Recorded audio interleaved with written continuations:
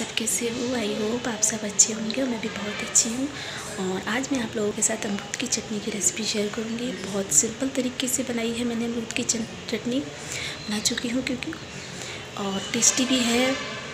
तो आप लोग देखिए इसको, अमरूद की चटनी एक बार ज़रूर बनाइए। जो लोग नहीं बनाते, वैसे तो ज़्यादातर से लोगों सभी को पता है कैसे बनती है, मैं किस तरीके से बनाई हूँ तो आप लोगों को दिखाऊँगी। और वीडियो बहुत छोटी है, बहुत सिंपल तरीके से बनाई, बहुत जल्दी बन के तैयार हो जाएगी। तो वीडियो को स्किप मत करिएगा, वीडियो को पूरा वॉच करिएगा। तो चलिए आप लोग वीडियो देखिए, वीडियो अच्छी लगी तो वीडियो को लाइक शेयर और चैनल को सब्सक्राइब करना बिल्कुल मत भूलिएगा। चलिए वीडियो स्टार्ट करते हैं।